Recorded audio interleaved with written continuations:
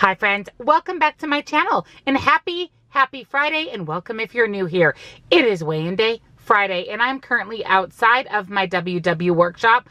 I was wondering if we would have enough light to film this morning, and it looks like just barely is it light enough to get some good footage. So I wanted to let you guys know how my week went before I head into my workshop. So my week overall was excellent. So remember last week I promised that I was going to go back to my walking, and I did just that. However, I only walked 3 days instead of 4. I have been even more insanely busy than I was last week. I have clients coming out of the woodwork looking to buy or sell a home, and it's just really taking up a lot of my time. Today I'm gone all day long. I have classes, clients, I have offers in the works, I have an inspection, I have a new client that wants me to send listings, I have a market analysis to do. It's crazy. So with the craziness of the last week, I still managed to do 3 out of 4 days. And at the end of this video, I will insert the clips of me walking in the morning. So I've been going between like 5:30 and 6:30 every morning and doing my little loop that I do around my home. So I'll insert that at the end. My food was pretty darn good. Even yesterday, I went and met with someone in the evening and I brought my dinner and warmed it up at the microwave at the gas station. So I was able to stay on track. So overall, my food this week was really good. I don't have any complaints there. I was able to get in those 3 days of exercise. I am just wrapping up my favorite time of the month. Like literally, it's just wrapping up. So I'm hoping that doesn't affect when I step on the scale, but we shall see. So on that note, I'm going to head into my workshop and I'll be back to share not only what we talked about, but also my weigh-in.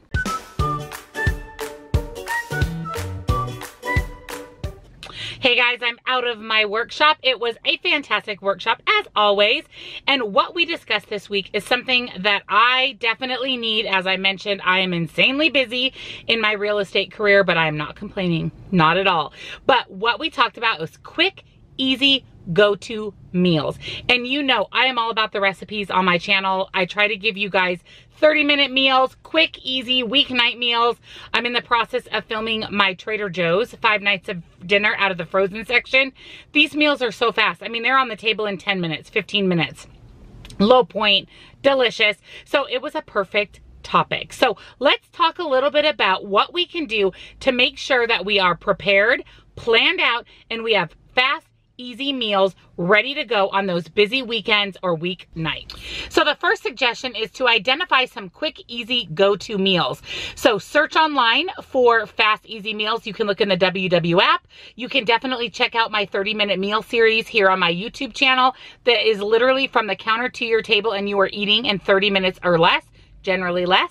So it is a great recipe series on my channel for those super busy times. So identify some recipe ideas, some things that you can prepare that are fast and easy. Secondly, have those quick, easy foods on hand. So for example, in your pantry, have things such as dried pasta, beans, canned tomatoes, spices, healthy oils, things that are the components of a quick, easy meal. Pasta takes less than 10 minutes to boil on the stove. You could throw together some protein and some beans and a little bit of canned tomatoes and you've got a dinner. So have those quick, easy, put together meal items on hand in your pantry. Number 3, have some building blocks of these quick, easy meals in your refrigerator and your freezer. So some things that you may have in your refrigerator would be garlic, onions, fresh veggies, condiments. And in your freezer, you could have things like frozen vegetables, frozen peas, frozen corn, already pre-chopped up onions and peppers, fish, chicken, those building block proteins, staples of your quick, easy meals. You literally pull one of those out of your fridge or freezer, pull a couple things out of your pantry, throw it together, and you can have a meal ready to go in 10-15 minutes. And the best part about it is if you're a smaller household like myself and my husband, we make a lot of food for dinner. So we always have leftovers. So you can weigh it out, package it up, throw it in a to-go container, take it to lunch.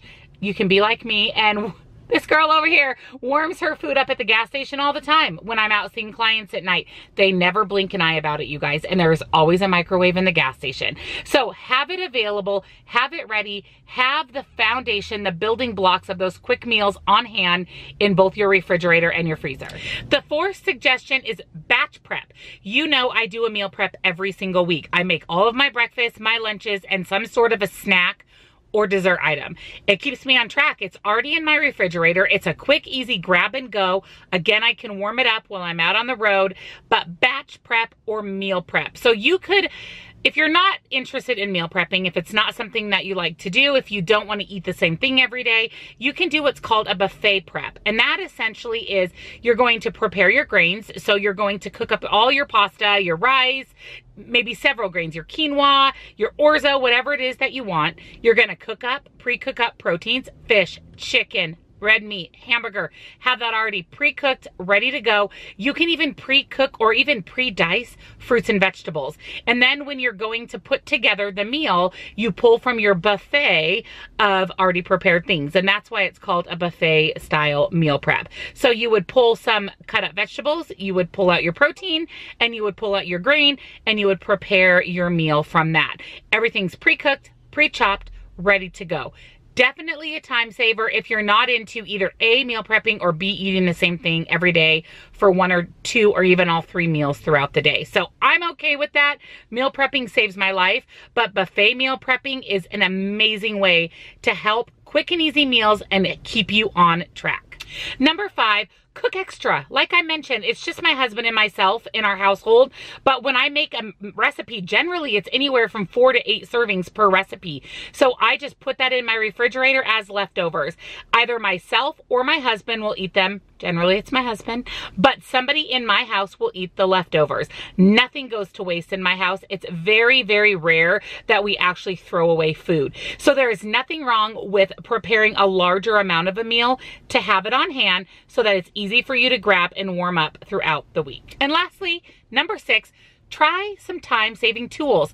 Things like an air fryer, an Instant Pot, an immersion blender, even one of those little personal blenders that you can blend up a smoothie, screw the lid onto the cup, and take it on the road with you. So time-saving kitchen gadgets, I mean, even things such as nonstick pans, where A, you're using less oil, and B, it's quick and easy to cook up your food.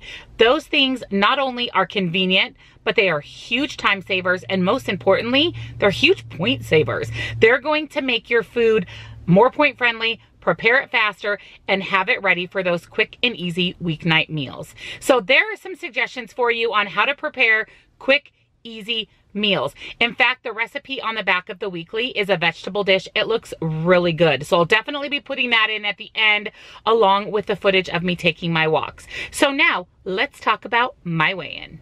So for my weigh-in, as I mentioned, I had a really busy week, but I did walk 3 days. I'm super proud of myself. And it's funny about the walking. I always get up in the morning and I'm like, oh, I have so much to do. I don't have time to walk. But when I do walk, I feel so much better. I'm happy. It gives me that little bit of time to myself in the morning. It's peaceful out. It's pretty out. So I definitely am going to continue on with the walking. I am planning it again this next week, 3 to 4 days. I said 4 days, but that sometimes is a little rough for me. So I'm shooting for 3 to 4 days of walking this next week. So that was amazing. My food was pretty darn good.